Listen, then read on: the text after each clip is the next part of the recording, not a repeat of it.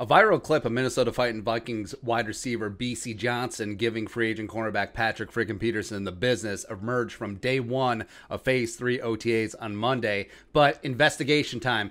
Did Ola Bisi really burn P squared? So let's watch in real time all together now. Nice little route. 22-yard comeback. Foot in the dirt. Ooh.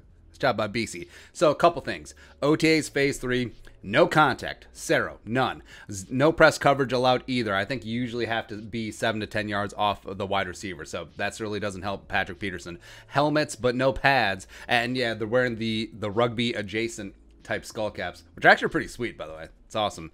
And also, it's one-on-ones, so there's no safety help. And we stated that Patrick Peterson is simply not the lockdown cornerback that he was 5-7 years ago, right? That's why he was a free agent. That's why the Vikings got for $8 million.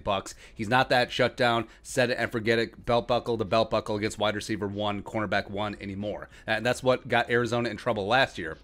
Is that Vance Joseph and the Cardinals just trotted him out there. It's like, oh, he can cover DK Metcalf one-on-one. But nah, he's still a very solid cornerback too, does need some safety shade. And I think that if Zimmer puts the ego aside, Patrick Peterson also puts the ego aside, I think they can integrate him and be a solid cornerback for the next couple of years for the Vikes. And it does look like it's a go, no-go drill. Basically, you either have a 9 route or you have a comeback or a hitch, and then you play off that. And Peterson, from the start, isn't even in frame, but he's probably 10 yards off the ball, which shades of Trey Waynes back in the day, but this is fine at OTA, and it's probably mandatory. And then automatically turns back, is playing the 9 route, and then half speed sort of flips the hips, and then breaking on the comeback. Now, a couple things here. We need to be honest about. Number one, in a real game, I think Patrick Peterson breaks this thing up, because, I mean, look at this.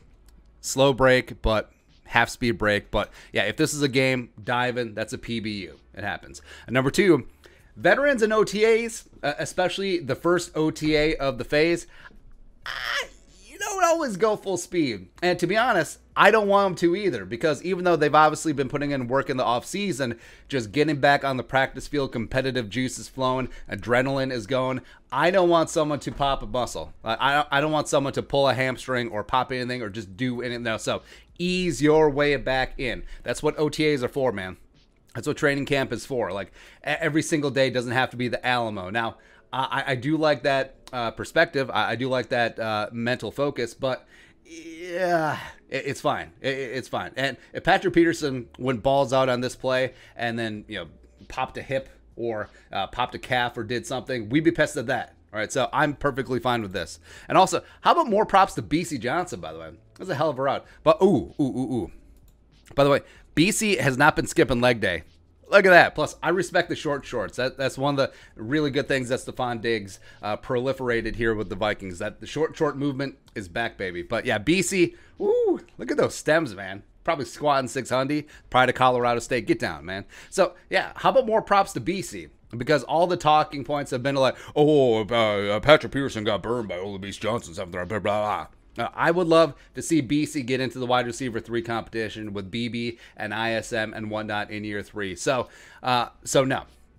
One clip on the gram in a one-on-one drill in OTAs with no contact, with no press coverage, with no help over the top. No, this does not mean that Patrick Peterson is washed AF, and does not mean that the Vikings wasted $8 million. Now, if it gets to week 1 and Jamar Chase puts Patrick Peterson on skates a dozen times in Cincinnati, then we can worry. Also, I would be worried if Patrick Peterson is left one-on-one against Jamar Chase. That's just not his role anymore. Zimmer needs to know that. Plus, Cameron Tiny Dantzler, go back and look at the tape. 2019, Dantzler, Mississippi State against Jamar Chase. Ooh, lock down. Can't wait, man. But your thoughts on our thoughts. Did Bisi really burn Patrick Peterson? No. An investigation. Let us know in the comment section below. Subscribe for daily Vikings takes. Want to support that work, post on the Venmo. But until next time, Skull Production Value.